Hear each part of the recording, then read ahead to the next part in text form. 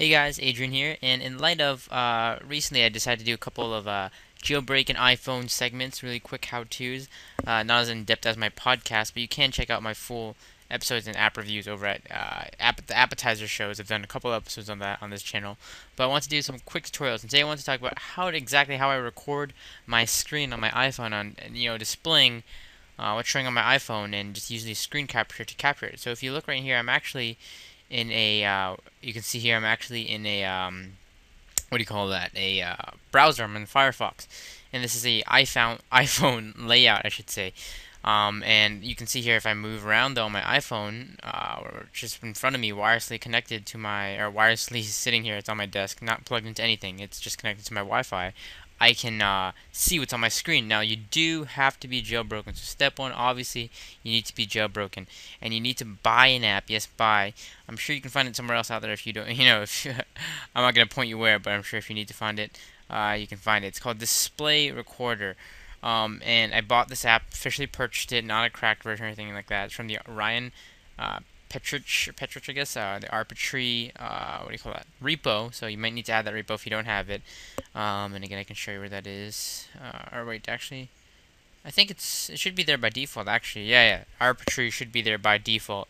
That's a DisplayRecorder, and I think if I click author here, it should show me, just in case you guys haven't seen this. So yeah, arbitrary. So you can get that if you don't have it, or Google it. DisplayRecorder is version 1.2.1 as of this video. What it allows you to do is record directly high quality AVI videos and get a web interface to manage the recordings. You can do on-device YouTube uploading, adjustable frame rate quality and settings, hardware accelerated video encoding, activator integration for quick access, or remote control via web interface, which is what I'm doing right now. I can actually use my mouse right here and also do the same thing and kind of control my iPhone very, very flawlessly. So I can go down here, and I can go right here and go. Love how it said when I said flawlessly. There's some jitters, but I can kind of just jump back and forth between pictures right here. And again, that's with my mouse. So you need to install it. Once you install it, I'm gonna go ahead and show you the app here. So I'm gonna hit the home button here on my phone. I can even click it if I want to. So. And now I'm going to go to my next page, and you'll see DisplayRecorder right there. It says it's a recording. I'm going to go into it so you guys can see a little bit of what it looks like here. And you can see there it shows your previous videos or recordings if you have any.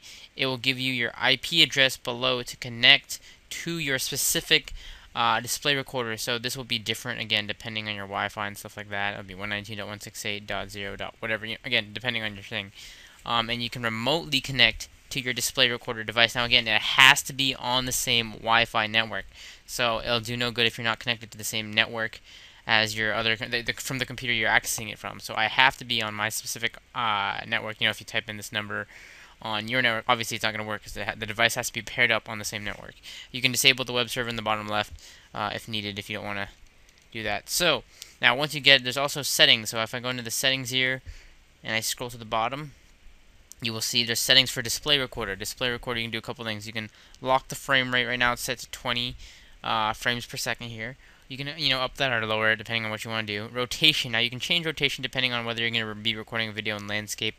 Now this only flaw, you have to do this post video recording, or should I say pre-video recording. So you have to do this before you even record the video because you can't. It's not on the fly, and that's the only thing you can't do on the fly rotation or anything. You can select your video format right here, whether you want MPEG or MPEG or H.264.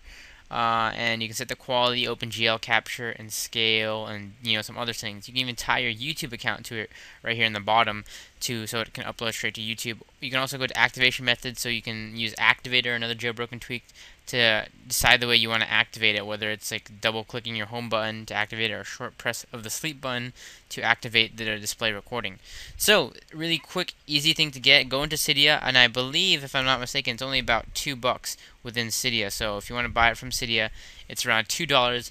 DisplayRecorder, guys, really one of the best deals you can get on the iPhone / iPod Touch if you're a jailbroken user. Easily one of the best, what do you call it? I should say best downloads out there if you want to get a way to uniquely access your display or your iPhone via the computer. Now, keep in mind, once you put in this IP address, you can get a similar interface to the one I showed on the phone. You'll get all the recordings right here.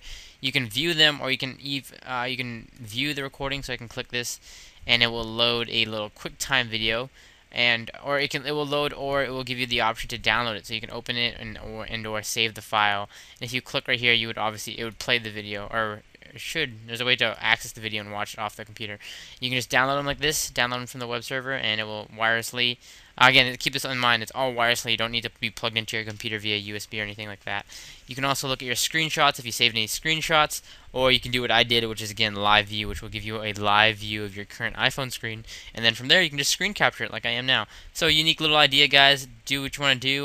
You can this works on the iPad as well, but you won't get an iPad interface. Your iPad will be put into this iPhone screen, but it will manage itself out. You guys can try that as well on jailbroken iPads. Again, DisplayRecorder in the Cydia App Store. Check it out. It is a purchased package by Ryan Pittrich. Again, check it out, guys. Hope you guys enjoyed this video. This is just a quick video showing how I record my iPhone screen using DisplayRecorder. So yeah, anyways, guys, thanks for watching. Hope you guys enjoyed, and I will see you guys in my next video.